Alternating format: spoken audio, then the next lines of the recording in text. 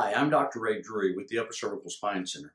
If you've ever been involved in an accident, automobile accident, front end, rear end, T-bone, any type of collision with a motor vehicle, I want to express to you how important it is that you get your nerve system, specifically the upper part of your neck, checked out.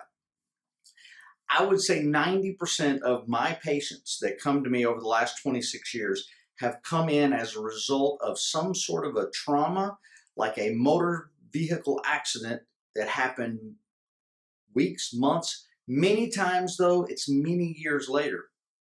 What happens is a typical auto accident is a whiplash-type movement where your body stops and your head keeps going, or your head stops and your body keeps going.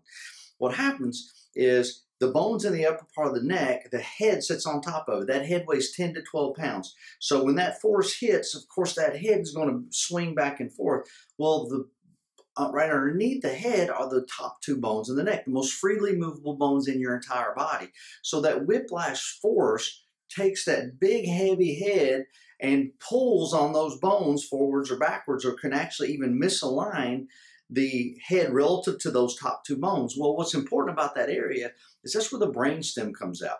So the brain's obviously inside the skull. The bottom of the brainstem actually extends down through the first two bones, then becomes spinal cord the rest of the way down. The brainstem is so important. It sends the messages from your brain to every part of your body, to your heart, your liver, your lungs, your kidneys, your arms, your legs. Every message, even up into the head, face, and neck, your hearing, your taste, your smell, your vision, all comes through that brainstem. So if one of the bones got misaligned in the upper part of the neck, creating pressure on the nerve system, kind of like stepping on a garden hose, you're going to diminish the normal message from the brain to any one or multiple parts of the body. Over time, those parts of the body start to not work the way they're intended to work.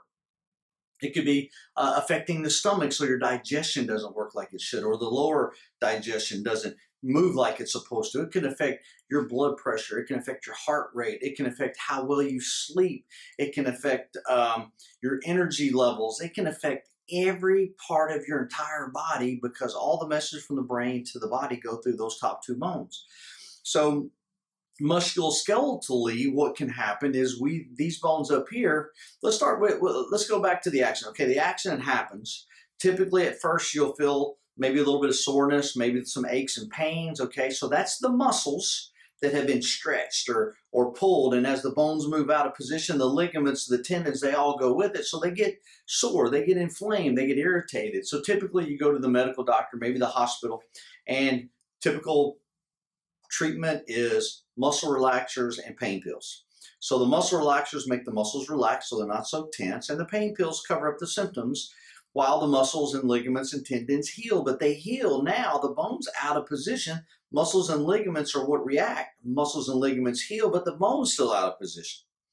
So it's going to do two things. One, it's going to interfere with the message from your brain to your body, like we suggested. It's also going to now throw the brain, the head, out of balance. How does the body respond to that? Well, let's say for me, the bone went to the right and it took my head that way. Well, the brain doesn't work when it's off level. So what the brain will do is force your body to compensate to level the brain. It can cause you to drop one shoulder, pull up one hip, force your body to compensate, creating now new weaknesses that over time can turn into neck pain, upper back, shoulder pain. It can affect your lower back. It can affect the discs that come out so that it can cause pain down the leg. So you can have musculoskeletal aches and pains now from an accident that happened possibly years ago.